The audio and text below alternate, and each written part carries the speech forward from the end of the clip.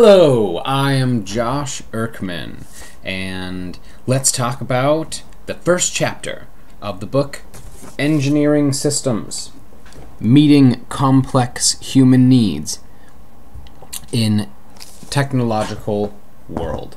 Meeting Human Needs in a Complex Technological World. There we go. This is by Oliver DeWick, Daniel Ruse, and Christopher McGee, with a foreword by Charlie M. Vest. So this book has been developed at MIT. It was published in around 2011. So it's all very new. You know, these ideas, I'm sure they've been thinking about them for 10, 20 years, but they've only released them to the world just now. So let's dive in.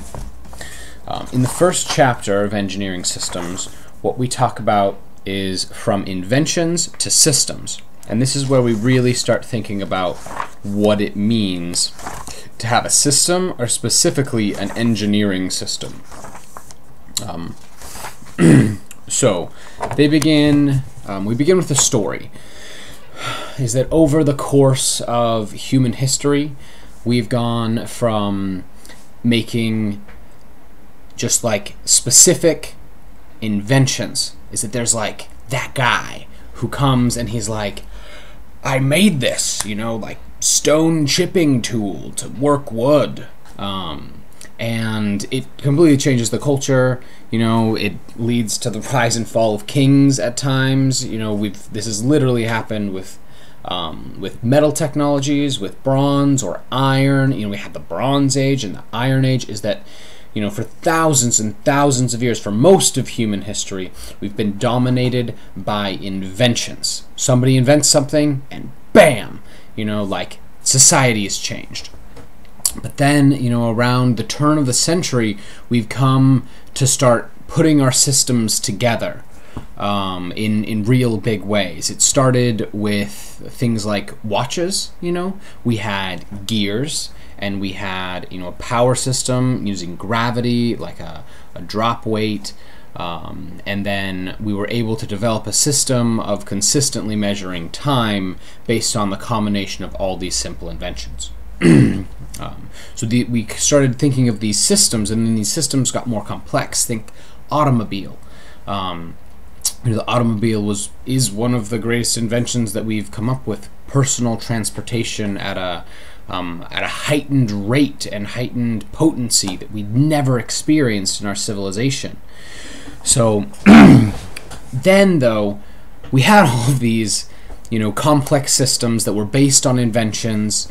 You know, and inventions still happen today, but they don't quite make such a difference because they're just one part, one small solution in a variety of problems that we see from all of our systems.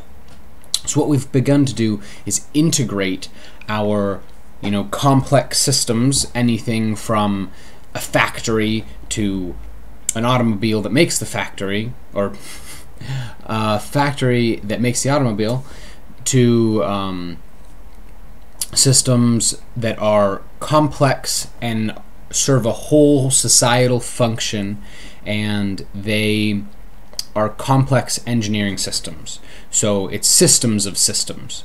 We're taking, for instance, like the communication system and the transportation system. Those two systems comprise of, you know, with the communication system we have with cell towers, and we have cell phones, and we have all of the software and the hardware that integrate all of those communication systems together. And then we have our transportation systems. You know, the GPS in your car has to use the 14 grid GPS satellite system that the US put into space in order to help you navigate through the transportation system, which is comprised of your vehicle, and is comprised of the road, and is comprised of all the rules that we have for the road. So all of these things come together for having one complex system, another complex system. Each of them are engineering systems. You know, it's systems of systems that are really complex. But now we need to talk about how those complex engineering systems work together. It turns out that there's a lot of friction between these systems a lot of times, and those are some of the big societal issues that we see in our world. So this has been the first chapter of engineering systems, and I hope that it's been enlightening, and just look forward to more videos. Okay, thanks. See ya.